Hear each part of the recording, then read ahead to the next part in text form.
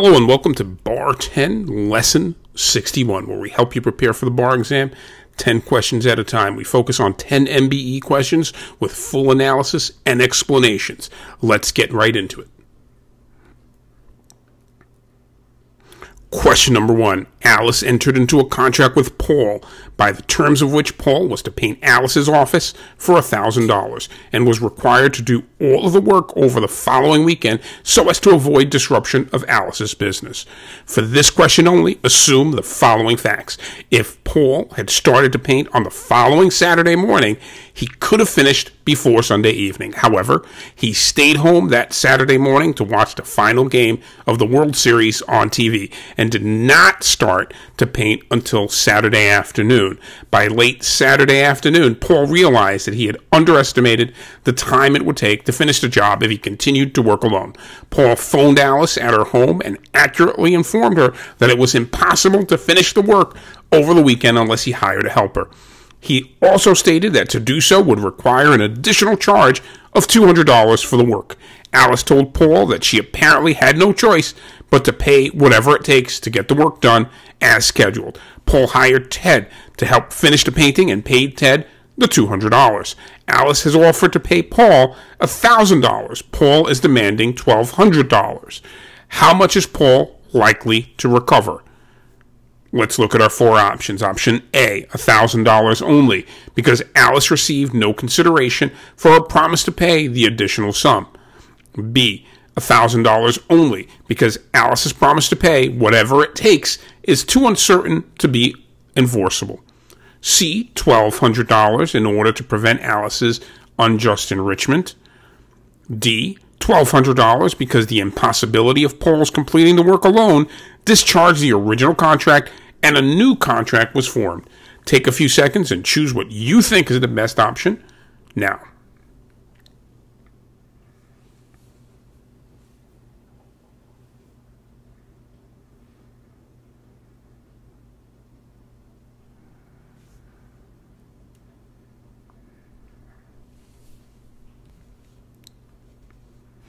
I hope you chose option 1. That would be the only correct answer here. $1,000 only because Alice received no consideration for her promise to pay the additional sum.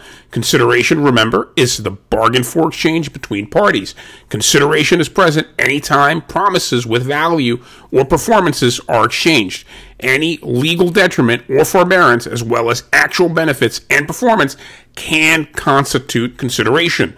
Taking an action that a person was already legally obligated to do is not new consideration. The legal detriment or forbearance must be new to be valid consideration unless it is an addition or change in the performance, an unforeseen difficulty, or a third-party promise to pay. Here, Paul promised to paint Alice's office over the weekend in exchange for the $1,000 we mentioned before. Paul phoned Alice late Saturday afternoon to inform her that he could not finish the work over the weekend unless he hired a helper for an additional charge of $200. The reason Paul could not finish is because he chose to stay home and watch TV instead of starting on time. Paul was asking for more money in exchange for doing the same work he had already promised to do. This means Alice's promise to pay the additional $200 was not supported by any valid consideration. As such, Paul will likely recover the $1,000 only because Alice received no consideration for her promise to pay the additional sum. Let's look at the other three choices and analyze why we think they're incorrect. Option B, $1,000 only because Alice's promise to pay whatever it takes is too uncertain to be enforceable. Well, let's analyze this point in relation to the question. While Alice's response was whatever it takes, she was very clear that what was being demanded was $200. So she conceded to the $200. So arguably, this whatever it takes being uncertain or too uncertain to be enforceable is inappropriate because we understand what the whatever it takes is. It's $200 extra. That's what it takes. C, $1,200 in order to prevent Alice's unjust enrichment. I'm not sure how Alice would be unjustly enriched by paying the $1,000 as opposed to the $1,200. Maybe the assumption here is that she'd get more value when in fact she's not getting more value. She's getting exactly what she initially contractually bargained for. So C would be inappropriate because there's no unjust enrichment in receiving exactly what you bargained for the price that you bargained it for. D, $1,200 because the impossibility of Paul's completing the work alone discharged the original contract and a new contract was formed. Well, the issue here, as we heard in the explanation as to option A and why option A is correct, the impossibility was simply created by the late start by the hired contractor, Paul. So as a result, the impossibility was self-created. If he had started on time, the job would not have been impossible. So that being said, it's his own fault. He takes the onus. It falls back on him. Had he started on time, he would have been able to complete the job. It was his choice. Why should Alice have to pay for that? Question number 2. House owns his home in city. On the lawn in front of his home and within 5 feet of the public sidewalk, there was a large tree. The roots of the tree caused the sidewalks to buckle severely and become dangerous. An ordinance of city requires adjacent landowners to keep sidewalks in safe condition. House engaged contractor to repair the damaged sidewalk, leaving it to contractor to decide how the repair should be made. Contractor dug up the sidewalk, cut back the roots of the tree, and laid a new sidewalk. 2 days after House had paid contractor the agreed price of the repair, the tree fell over onto the street and damaged a parked car belonging to driver. Driver has asserted a claim against House and contractor, and both defendants admit that cutting the roots caused the tree to fall. The theory on which driver is most likely to prevail against House is that House is A, strictly liable because the tree was on his property, B, liable for contractor's negligence if, to House's knowledge, contractor was engaged in hazardous activity, C, liable because he assumed responsibility when he paid contractor for the repair, or D, liable on the basis of respondeat superior. Take a few seconds and choose what you think is the best option as an answer now.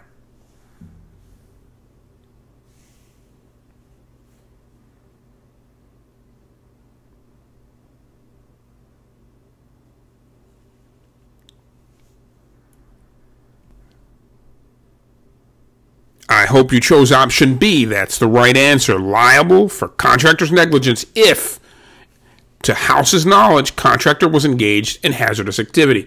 Remember that vicarious liability is based on relationships between the parties. The general rule is that one who hires an independent contractor is not generally liable for the torts of that independent contractor. However, one who hires an independent contractor is liable for the contractor's torts when the contractor is engaged in inherently dangerous activities. In this case, contractor had decided how to go about repairing the sidewalk in front of House's house. Generally, House would not be liable for contractor's torts stemming from this repair. However, if House knew contractor was engaged in an inherently dangerous activity while repairing the sidewalk, then House would be liable for contractor's torts stemming from the repair. Thus, the theory on which driver is most likely to prevail against House is that House is liable for contractor's negligence if, to House's knowledge, contractor was engaged in a hazardous activity. Let's take a look at the other 3 answers and see why they're incorrect. Let's start analyzing these inversely. Let's look at D, liable on the basis of respondeat superior.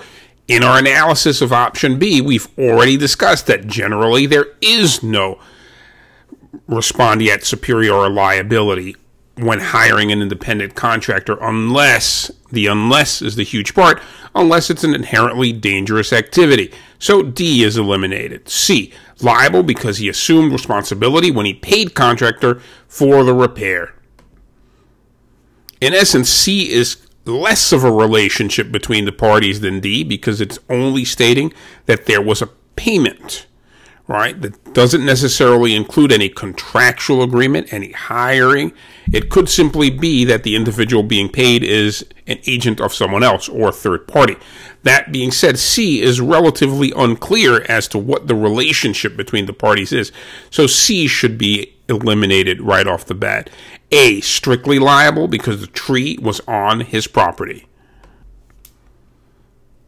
Here, we're clear that strict liability should not apply because both defendants have acknowledged that the cutting of the roots actually, in fact, caused the tree to fall. There is no question of what caused the damage, so strict liability should not apply. Let's move on to question number 3, and let's make it 3 for 3 here. House owns his home in city. On the lawn in front of his home and within 5 feet of the public sidewalk, there was a large tree. The roots of the tree caused the sidewalk to buckle severely and become dangerous. An ordinance of city requires adjacent landowners to keep sidewalks in safe condition. House engaged contractor to repair the sidewalk, leaving it to contractor to decide how the repair should be made. Contractor dug up the sidewalk, cut back the roots of the tree, and laid a new sidewalk. 2 days after House had paid contractor the agreed price of the repair, the tree fell over onto the street and damaged a parked car belonging to driver. Driver has asserted a claim against House and contractor, and both defendants admit that cutting the roots caused the tree to fall.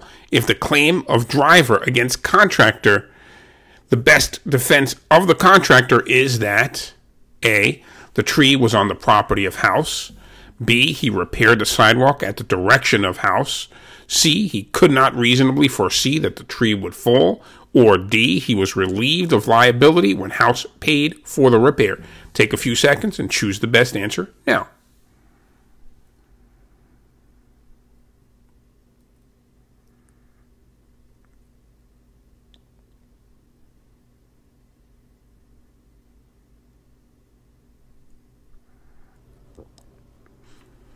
You should have selected option C. You should be 3 for 3 right now.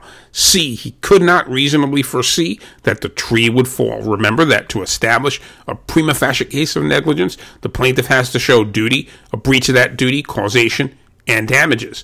The duty of care is a legal duty requiring the defendant to act according to a certain standard to protect the plaintiff against an unreasonable risk of injury. A duty of care is owed to all foreseeable plaintiffs, and the extent of the duty is determined by the applicable standard of care. The basic standard of care is that of a reasonable person of ordinary prudence in the defendant's position. In this case, driver would assert a claim under a negligence theory against contractor. One way contractor could have breached his duty of care to driver is if a reasonable person of ordinary prudence in contractor's position could have reasonably foreseen that the tree would fall after having its roots cut back. Contractor's defense that he could not reasonably foresee that the tree would fall is not likely a defense that could prevail against driver, but it is the best defense among the answer options available. Therefore, C is the best answer. A, in and of itself, the tree was on the property of House, is not a very valid defense, especially if he was the individual correcting or fixing that property and addressing the issues with the tree. So given the fact that the contractor was actually working on the tree, the fact that the tree was on the property of House would not relieve him from liability. B, he repaired the sidewalk at the direction of House, again, would not relieve him from liability because he himself was the person who engaged in those repairs, and those repairs were that which caused the tree to fall. D, he was relieved of liability when House paid for the repair. If only things were that easy. Not at all. The fact that he was hired as a contractor or hired as an individual means nothing with regards to his liability. He himself engaged in the action which caused the tree to fall. The inverse, however, may be true. Remember, if there was a contractor type of relationship, House may arguably be protected in having hired this contractor so long as he wasn't aware that this was an inherently dangerous activity. And usually repairing a sidewalk is not an inherently dangerous activity. So generally D would be applicable, but more so towards the homeowner as opposed to the contractor. Okay, let's keep this streak alive. Question number 4. House owns his home in city. On the lawn in front of his home and within 5 feet of the public sidewalk, there was a large tree. The roots of the tree caused the sidewalk to buckle severely and become dangerous. An ordinance of city requires adjacent landowners to keep sidewalks in safe condition. House engaged contractor to repair the sidewalk, leaving it to contractor to decide how the repair should be made. Contractor dug up the sidewalk, cut back the roots of the tree, and laid a new sidewalk. 2 days after House had paid contractor the agreed price of the repair, the tree fell over onto the street and damaged a parked car belonging to driver. Driver has asserted claims against House and contractor, and both defendants admit that cutting the roots caused the tree to fall. If driver recovers a judgment against House, does House have any recourse against contractor? A. No, if payment by House was an acceptance of the work. B. No, because House selected contractor to do the work. C. Yes, if the judgment against House was based on vicarious liability. Or D. Yes, because House's conduct was not a factual cause of the harm. Take a few seconds and choose what you think is the best option as an answer now.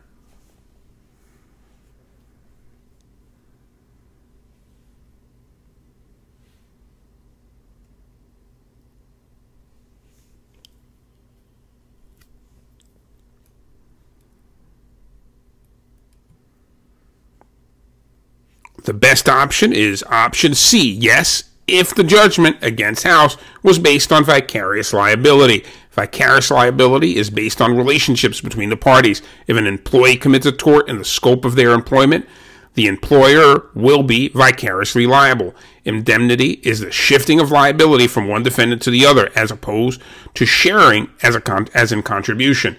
If A is vicariously liable for B's conduct, B will be required to fully indemnify A.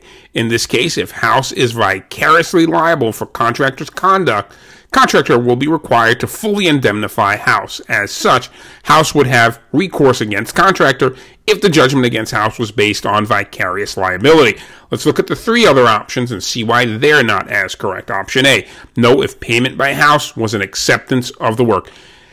Meaningless. Option A should be eliminated right off the bat. Just because there was a payment and an acceptance of the work, the homeowner is not a professional. They're not able to be clear as to whether there is any damage or any harm, or whether there could be any harm as a result of the contractor's work. As a result, A would not be an appropriate answer. B, no, because House selected contractor to do the work. Irrelevant. He chose this person. He is not a contractor himself. He chose this person because they were a professional and they were going to do the work. So as a result, A and B should both be eliminated for the same reason. Let's take a look at D. Yes, because House's conduct was not a factual cause of the harm. While D may be correct, it does not rise to the level of C, which clearly states that, yes, there should be a recovery if there is vicarious liability found. So as a result, C is without question a better answer. Okay, we're coming on the halfway mark. Question number 5. Dooley was a pitcher for the City Robins, a professional baseball team. While Dooley was throwing warm-up pitches on the sidelines during a game, he was continuously heckled by some spectators seated in the stands above the dugout behind a wire mesh fence. On several occasions, Dooley turned and looked directly at the hecklers with a scowl on his face, but the heckling continued. Dooley wound up as though he was preparing to pitch in the direction of his catcher. However, the ball traveled from his hand at a high speed at a 90-degree angle from the line to the catcher and directly towards the hecklers in the stands. The ball passed through the wire mesh fence and struck Patricia, one of the hecklers. Patricia brought an action for damages against Dooley and the City Robins based on negligence and battery. The trial court directed a verdict for the defendants on the battery claim. The jury found for the defendants on the negligence count because the jury determined that Dooley could not foresee that the ball would pass through the wire mesh fence. Patricia has appealed the judgment on the battery counts, contending that the trial court erred in directing verdicts for Dooley and the City Robins. On appeal, the judgment entered on the directed verdict in Dooley's favor on the battery claim should be A, affirmed because the jury found on the evidence that Dooley could not foresee that the ball would pass through the fence. B, affirmed if there was evidence that Dooley was mentally ill and that his act was the product of his mental illness. C, reversed and the case remanded if a jury could find on the evidence that Dooley intended to cause the hecklers to be fear of being hit. Or D, reversed and the case remanded because a jury could find that Dooley's conduct was extreme and outrageous and the cause of physical harm to Patricia. Take a few seconds and choose the very best answer here now.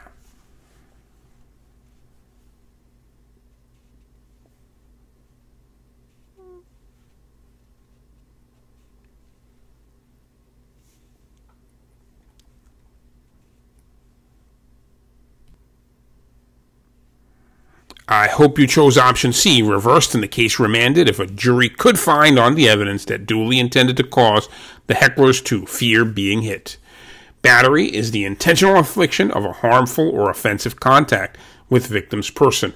Assault is the intentional creation of a reasonable apprehension of imminent harmful or offensive contact. Intent can be specific or general.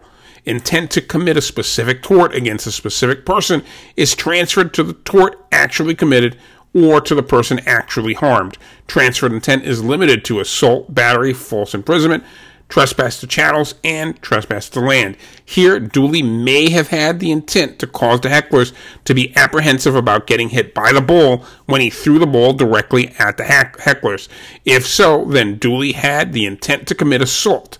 The ball actually, in fact, did hit Patricia, so Dooley's intent to commit assault against the hecklers can be transferred to the battery actually committed against Patricia. Thus, the judgment entered on the directed verdict in Dooley's favor on the battery claim should be reversed and the case remanded if a jury could find on the evidence that Dooley intended to cause the hecklers to fear being hit. Let's take a look at the three other options and see why they're not as correct. So now, option A is a bit difficult and a bit convoluted. Remember, this is an appeal, so we're looking at errors of law. A states affirmed because the jury found on the evidence that Dooley could not foresee that the ball would pass through the fence. That is a question of fact. The appellate court shouldn't be addressing questions of fact, so A should not be an appropriate answer and should be eliminated. B, affirmed if there was evidence that Dooley was mentally ill and that his act was the product of his mental illness. Let's go back to the same logic we just used. These are questions of fact, not questions of law. So should the appellate court be looking at these issues?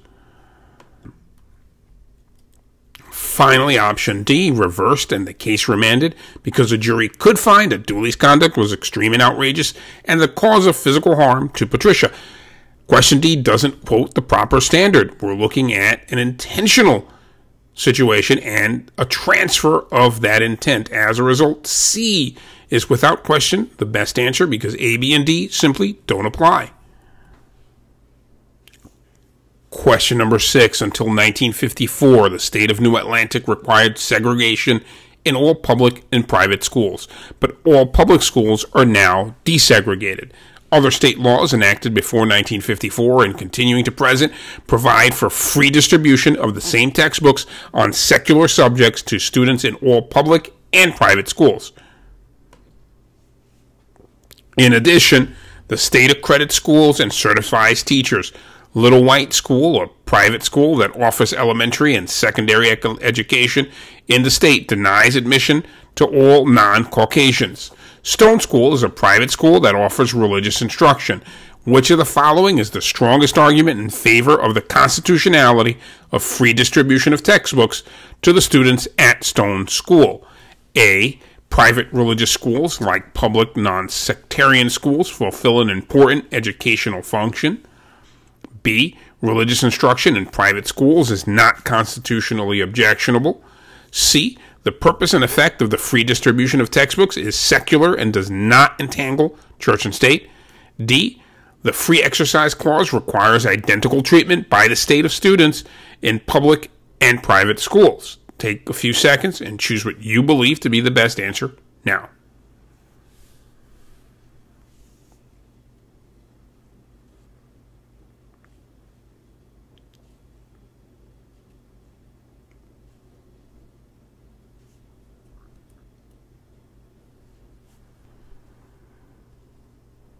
The best option here is option C. The purpose and effect of the free distribution of these textbooks is secular and does not entangle church and state. The overall purpose of the Establishment Clause in the First Amendment is to maintain a separation between church and state. In order for a government action to be valid, it must have a secular purpose, a non-religious primary effect, and the action cannot foster excessive government entanglement with religion. Here, New Atlantic law provides for the free distribution of the same textbooks on secular subjects to students in all public and private schools. The purpose and effect of providing these secular textbooks to all public and private schools is to provide education, not to advance or inhibit religion in any way, shape, or form. Providing these secular textbooks to Stone School will not foster excessive government entanglement with Stone School's religious instruction or activities.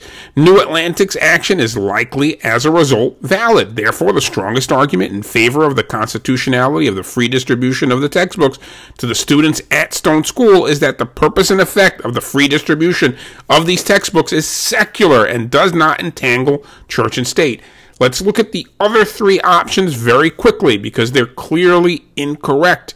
A. Private religious schools, like public non-sectarian schools, fulfill an important educational function. Irrelevant.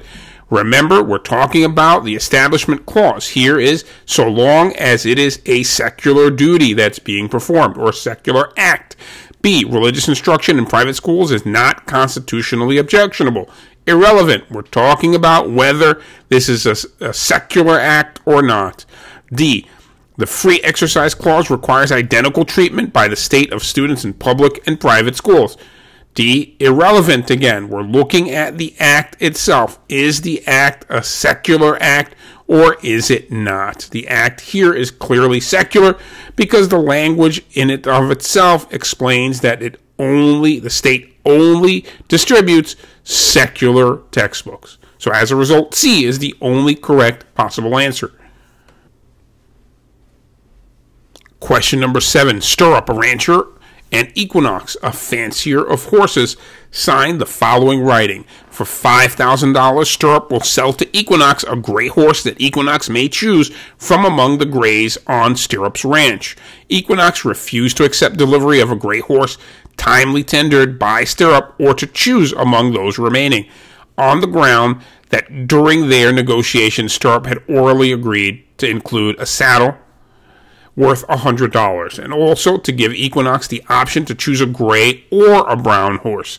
Equinox insisted on one of Stirrup's brown horses, but Stirrup refused to part with any of his browns or with the saddle as demanded by Equinox.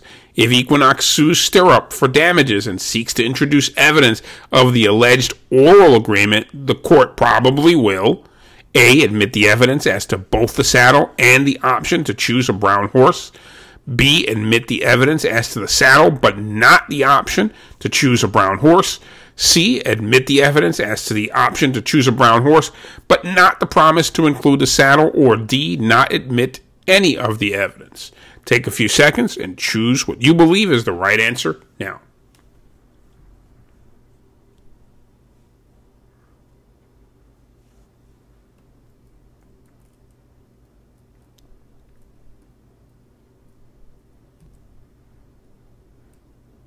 If you chose option B, you'd be correct. Admit the evidence as to the saddle, but not the option to choose a brown horse. Remember that the parole evidence rule states that no prior expressions, written or oral, or contemporaneous oral statements are admissible to contradict the final integration between the parties. For the parole evidence rule to apply, there must be an integration, i.e., a written agreement that intended to be the final contract between the parties. Integration can be complete or partial. Neither complete nor partial integrations can be contradicted by extrinsic evidence. Only a partial integration can be supplemented by offering evidence of consistent additional terms to explain an ambiguity in the written contract. Here, the written agreement between Stirrup and Equinox is likely a partially integrated agreement because it is a single, simple sentence lacking the formalities of a typical complete integration.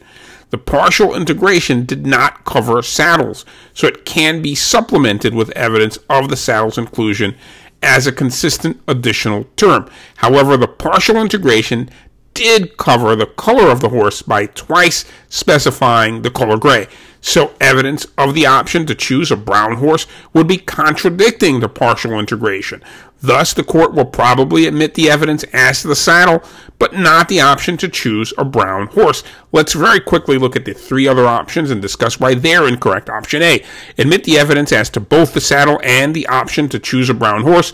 We're clear that the option to choose the brown horse would not be let in simply because the contract itself addressed those terms. C, admit the evidence as to the option to choose a brown horse. Analysis ends there. We know that's out. D, not admit any of the evidence. Now, that might be a possible answer that you mull over or that you consider, but you'd eliminate it once you note that the saddle, again, was not included in the discussion of the contract. So including the saddle subsequently might be, or discussing the saddle subsequently, might simply be a clarification of the initial writing. So given the fact that it was not included in the initial writing, it is up for consideration and up for discussion now. So as a result, B is the correct answer, and B should have been your choice. Question number 8. In 1960, Omar, the owner of Fee Simple Absolute, conveyed Stoneacre, a 5-acre tract of land.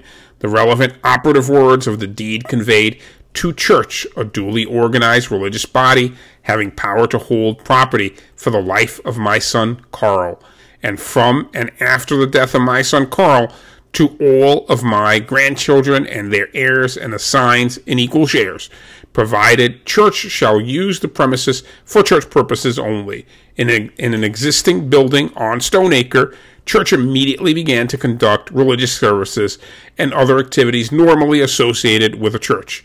In 1975, church granted to Darren a right to remove sand and gravel from a 1/2 acre portion of Stoneacre upon the payment of royalty.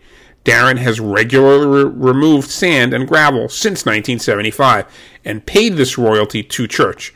Church has continued to conduct religious services and other church activities on Stoneacre. All 4 of the living grandchildren of Omar, joined by a guardian ad litem to represent unborn grandchildren, instituted suit against church and Darren seeking damages for the removal of sand and gravel and an injunction preventing further acts of removal. There is no applicable statute. Which of the following best describes the likely disposition of this lawsuit? Let's look at the 4 options. Option A, the plaintiffs should succeed because the interests of church terminated with the first removal of sand and gravel. B, church and Darren should be enjoined and damages should be recovered but impounded for future distribution. C, the injunction should be granted but damages should be denied because Omar and Carl are not parties to the action.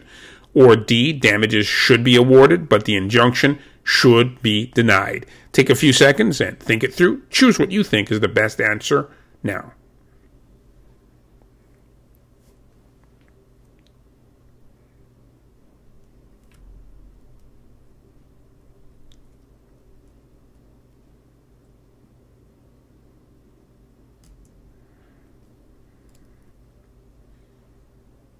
The correct answer here is B. Church and Darren should be enjoined, and damages should be recovered but impounded for future distribution. A life tenant has a duty not to harm the future interests of holders. Affirmative waste is defined as any structural change intentionally made to the estate that causes harm to the estate or depletes its resources. A life tenant has a duty not to consume or exploit the natural resources of the land unless one of the following applies: prior use, reasonable repairs and maintenance, expressly authorized by the grantor, or normal use of the land itself. In this case, Omar conveyed a per otra vie life estate to church and a remainder to all his grandchildren and their heirs and assigns in equal shares. As a life tenant, church has a duty not to exploit the natural resources of the land. Church has clearly breached this duty by allowing Darren to regularly remove sand and gravel from the property. However, since the remainder is a vested remainder subject to open, The shares of the class members are not yet fixed because Omar could have more grandchildren.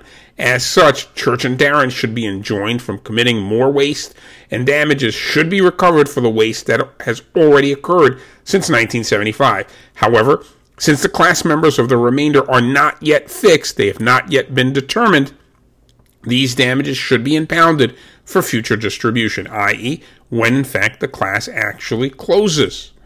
Let's look at the other three options and see why they'd be incorrect. A, the plaintiff should succeed because the interest of Church terminated with the first removal of sand and gravel. That's inaccurate. Church continues to have its interest. However, they should, in fact, be enjoined from continuing to engage in waste. So A should be eliminated as an option. C, the injunction should be granted. Yes, that's correct. But damages should be denied. That's where we lose here in option C, because Omar and Carl are not parties to the action. Again, that's not especially relevant. That being said, C is not a correct answer. D, damages should be awarded, but the injunction should be denied. It doesn't make very much sense. If you're granting damages, it's because the other parties are engaged in some sort of behavior that should be stopped. So as a result, they should be enjoined. If there's a granting of any award or any damages, inherently they should be enjoined from continuing to do that behavior. Otherwise, there'll have to be continued suits brought for the continued waste. Question number 9. We're inching up on that finish line. Devlin was the owner of a large subdivision. Parnell became interested in purchasing a lot, but could not decide between Lot 40 and Lot 41. The price and fair market value of each of those two lots was $5,000. Parnell paid Devlin $5,000, which Devlin accepted, and Devlin delivered to Parnell a deed which was properly executed, complete, and ready for recording in every detail except that the space in the deed for the lot number was left blank. Devlin told Parnell to fill in either Lot 40 or Lot 41, according to his decision, and then to record the deed. Parnell visited the development the next day and completely changed his mind, selecting Lot 25. He filled in Lot 25 and duly recorded the deed. The price of Lot 25 and its fair market value was $7,500. Immediately upon learning what Parnell had done, Devlin brought an appropriate action against Parnell to rescind the transaction. If Devlin loses, the most likely basis for the judgment is that A, Devlin's casual business practices created his loss. B, the need for certainty in land title record controls. C, the agency implied to complete the deed cannot be restricted by the oral understanding. Or D, the recording of the deed precludes any questioning of its provisions in its recorded form. Take a few seconds and choose the best answer.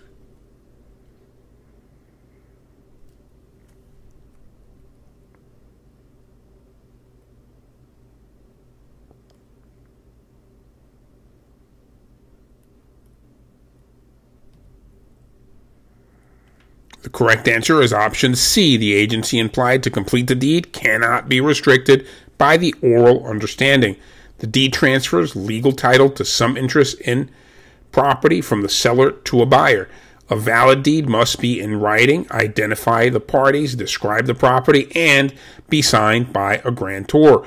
Authority for a person to fill in blanks left on a deed can be implied from the deed otherwise being properly executed, completed, and delivered to that person. Here, the deed Devlin delivered to Parnell was properly executed, complete, and ready for recording in every detail except that the space in the deed number was left blank.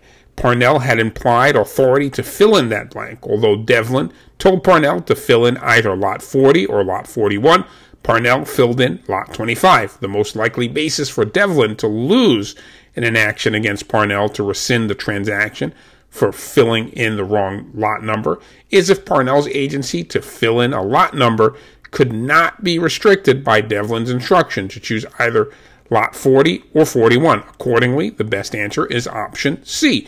Let's take a look at options A, B, and D and see why they would be not as correct. Option A, Devlin's casual business practices created his loss. Well, it's important to note that yes, There was a hard and fast, loose and fast way of handling business here, but that in and of itself is neither here nor there. Just because there are hard and fast business practices does not necessarily mean they're inaccurate, nor does liability arise as a result. B, the need for certainty in land title records controls. Well, there would have been certainty once the deed is filled in and filed, which it was. It was filled in and filed. So as a result, B would not be applicable. D, the recording of the deed precludes any questioning of its provisions in its recorded form. That is inaccurate. If there's a fraud, if there's anything else that's engaged, simply because something is filed or recorded does not preclude any questions of it. So as a result, we're only left with C as a possible option for an answer here. And question number 10, our last question of this grouping.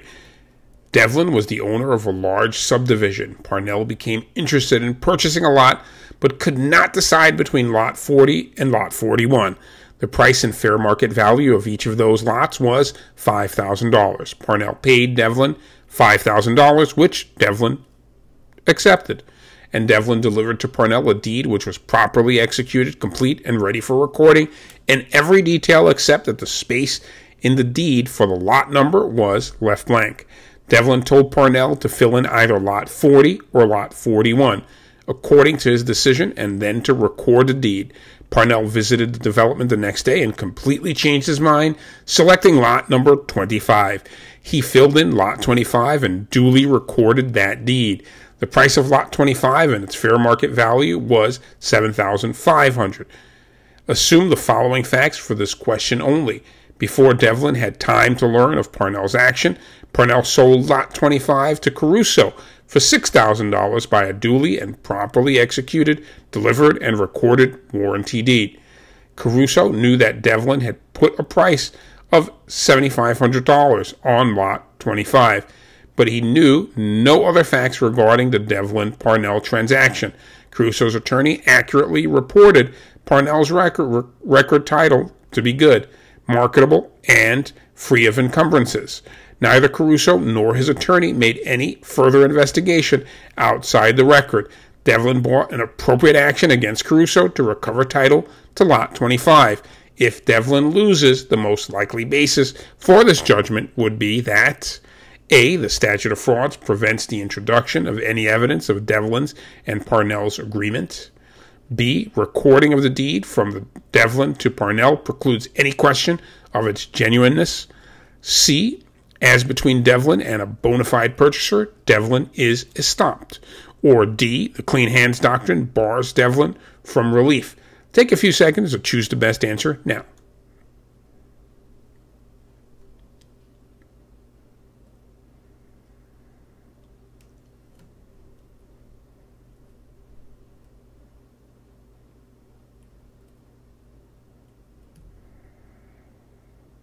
The best answer here is C, as between Devlin and a bona fide purchaser, Devlin is estopped.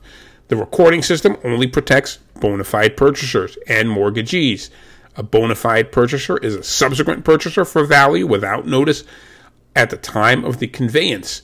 Record notice exists for facts that a reasonable search or public records would reveal. Here, Caruso likely qualifies as a bona fide purchaser because Caruso paid $6,000 for the lot, and Parnell's record title looked good, marketable, and free of encumbrances.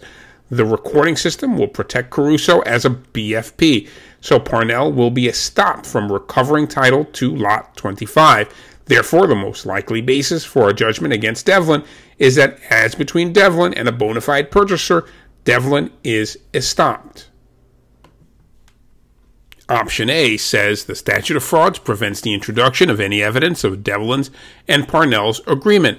This is inaccurate. The statute of frauds would not stop any evidence from this agreement in being presented. B, recording of the deed from Devlin to Parnell precludes any question of its genuineness. Again, this is inaccurate. There can be questions of genuineness, especially if there's an allegation or claim of fraud of some kind. D, the clean hands doctrine bars Devlin from relief. The clean hands doctrine is generally thrown into some of these answers. You can, for the most part, eliminate it right off the bat, as this doctrine of clean hands is not something that's generally used or even common. So for the most part, it's thrown in as a red herring. Here, the correct answer is option C. I hope you got that right, and thank you for participating with us. As always, thank you for joining us on Bar 10 Test Prep, where it's our goal to help you prepare for the bar exam 10 questions at a time. Please like, subscribe, and click the notification bell so you can be updated every time we upload new content.